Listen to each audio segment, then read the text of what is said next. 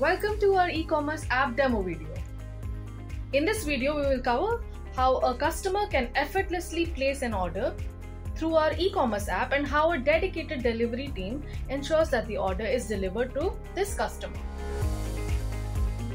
In this video, we will cover the customer app, admin panel, and dispatch panel.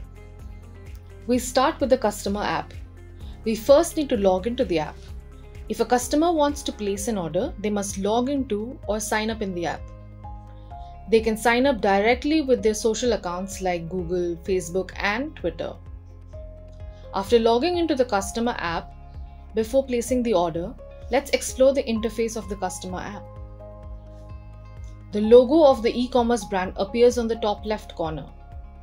Next to it, you can see 3 bars. If we click on them, we get a panel which consists of a home button, an order again button to repeat the same order we made earlier, a wish list bucket, followed by links to privacy policy and the terms and conditions link. To place an order, we have to select the product, then select the quantity, then click on the Add to Cart button.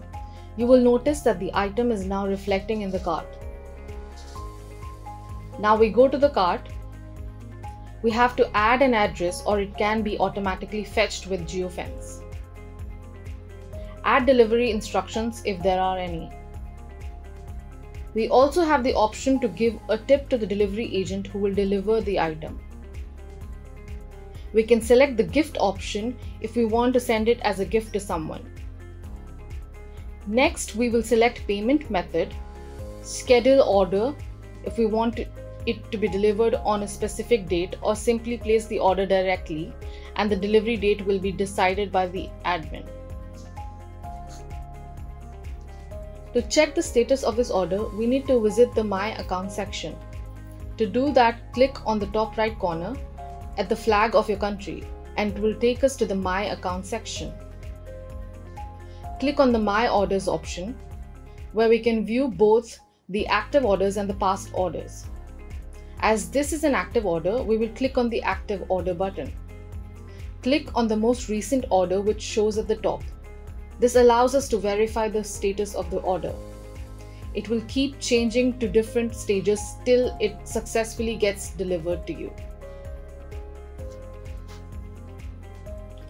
After the customer places the order, it will reflect in the admin panel. Let's go ahead and log into the admin panel. First, we must sign in with our login credentials. Once we log in, we can view the placed order in the order bucket. We see that the placed order is pending for approval here. Once the admin accepts the order, it will shift to the active order bucket and the customer will receive a confirmation notification or a message. Once the admin confirms the order for a customer, we log into the dispatcher panel to manage the logistics of the delivery. To assign the order to a driver, go to the Routes section. Select the driver. In this case, we select Shailesh as the driver. The driver can be automatically aligned with the task with the batch system, or we can assign the delivery task manually.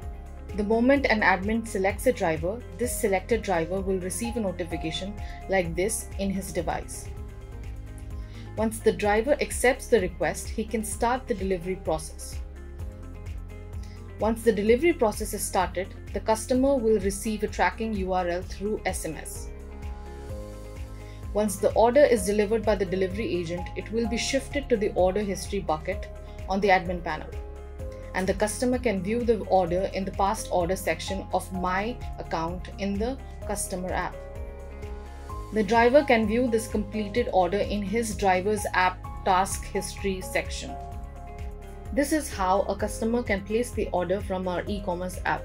In the back end, we showed how the admin accepts the order, assigns it to the delivery partner, who then delivers it to the customer. If you want to create an e-commerce app for your own business, then we at Brew Labs are here to help you. With over 3,000 satisfied clients worldwide, we are experts in custom software and app development. Contact us by clicking on the link given in the description. Fill up the form with your name, your email address, your contact number, and a few details about your project. Click Submit, which will take you to the next screen where you can select your project budget and your industry. After doing that, click Submit. And now your query is registered with us. This way you can easily schedule a free consultation and a personalized demo session with us at a time that suits you. If you like this video, then subscribe to our channel so that you don't miss out on our latest videos. Thanks for watching this video to the end.